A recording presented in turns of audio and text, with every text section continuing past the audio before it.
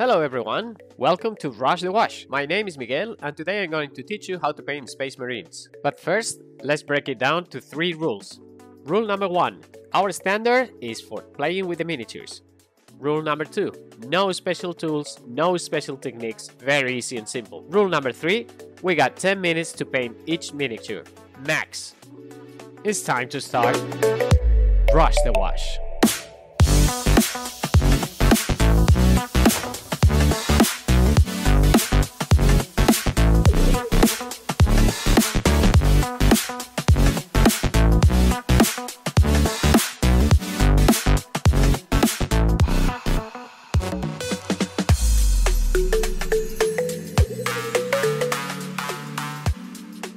Welcome everyone to Rush the Wash. Today I'm going to show you how to paint Space Wolves. However, a word of notice here. As you can see, I'm giving you the list of paints right now because during the tutorial I had to do a lot of back and forth painting the different parts of the miniature.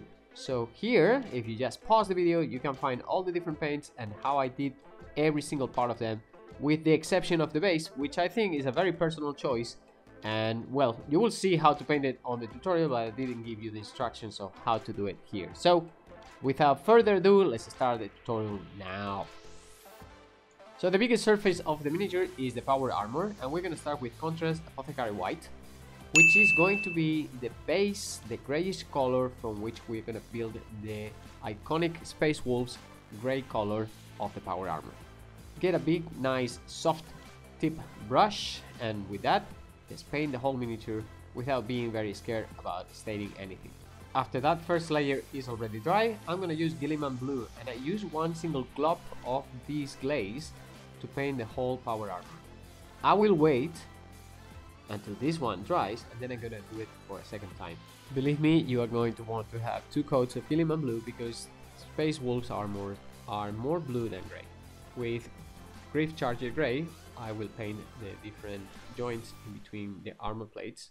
No need to go back to white for this, and also the belt buckle, which I don't show here in the video, but I painted with this color. With Iron Breaker, I will paint the knife, the different parts of the bolter that are metallic color, and also the vents in the power generator at the back.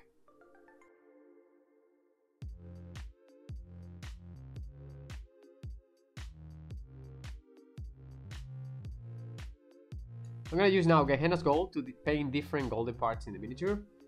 Mostly it's going to be small imperial symbols, the Aquila Imperialis on the chest piece, the bullets inside the bolter, and also the different parts in the knife sheath and the knife guard and the knife pommel. All these I'm going to paint with this color as to show them as if they were brass or a nice gold color.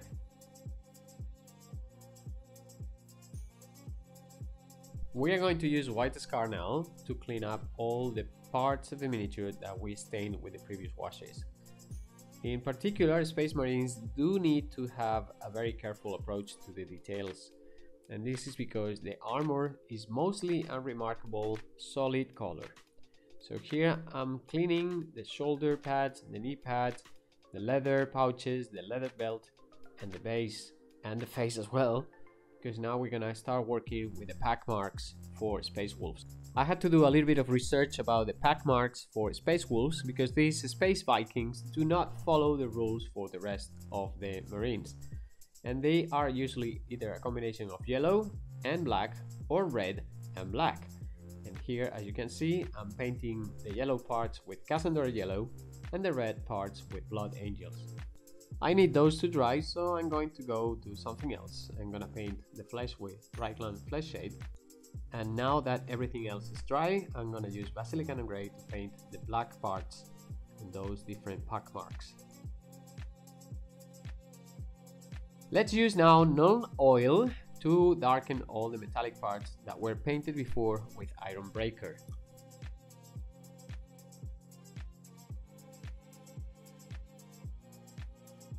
Null Oil will be used as well to paint the casing of the bolter one second time to darken that gray from Griff Charger gray, and also the vents in the generator. As I said before, we are painting all the metallic parts painted with Iron Breaker, and to give a second layer on top of the black zones in the pack marks. It's time to work out those gold metals, and we're gonna use Gilliman flesh to gain some contrast, to give them some extra life, more relief. Everything that we painted before with this color is going to be treated now with Gilliman's flesh.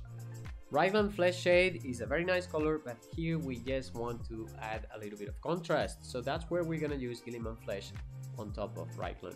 And we're going to also paint all the leather pouches with this color because it creates a very nice reddish brown tone that goes very well with the blue armor. Notice that I'm gonna use it to darken the recess, those small joints in the shoulder pads where we painted the armor yellow. And also we're gonna use it to paint the different casings of the bullets, etc. I'm gonna use Abaddon Black here to make sure that the geometrical patterns of the pack markings of the Space Wolf actually look sharp, and I cannot recommend enough having decals to have a consistent result on the different symbols on any Space Marine chapter. But this in particular is very important for Space Wolves because they have all these small wolf heads, wolf paws, fangs, etc, etc. They have so many symbols and so many runes and so many things here and there. If you really want to save time, if you want your army to look good and consistent and neat, I think the best option once again is having those decals, unless you are very good with free hands and you enjoy doing those.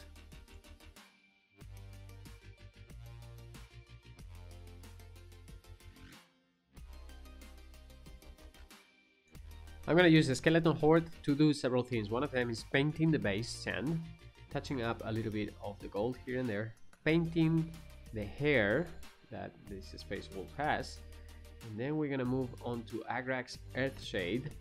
We're gonna touch all the leather with it. We're gonna give a nice thick coat of Agrax to the leather.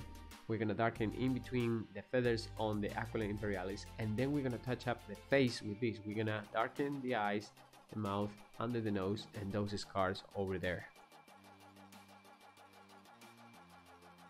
We're gonna now use Iron Breaker to give some highlights to the different metallic parts that we washed before with Null oil.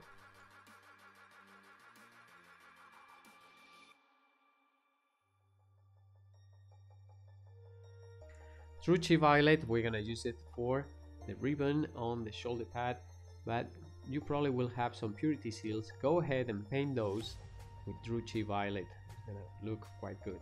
Wagon Orange is going to be used only to give a slight glaze on the hair that we painted before with the skeleton horde, and now we have a red-headed Viking in the space. I'm here touching up my different pack markings. As you can see, the wolf, I'm painting the teeth and the eye, making sure that everything is sharp and it looks the way it should look. And with white scar, I'm going to paint a small dot for the eyes. You don't really need to do this. This is just extra work, making sure that the runes, everything is okay. And because I'm using pure white, I'm cleaning up once again with another coat of Gilliman blue in those places where the white is just too obvious. To finish off the base, I'm going to tap wash with Agrax Earthshade, and then I'm going to paint the trim on the base with Abaddon Black. Using Abaddon Black again, and with a detail brush, I will paint the pupils of the eyes and then call it finished. And here you have him. This is my finished Space Wolf. As you can see, I added a couple of details on the base with snow and tufts.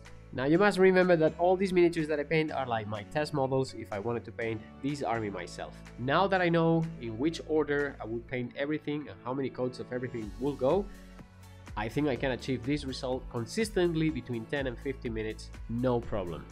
Space Wolves are one of the most iconic Space Marine chapters, and I really hope that if you are interested in painting them, this method will help you out. My name is Miguel, thank you for watching, see you next time, bye!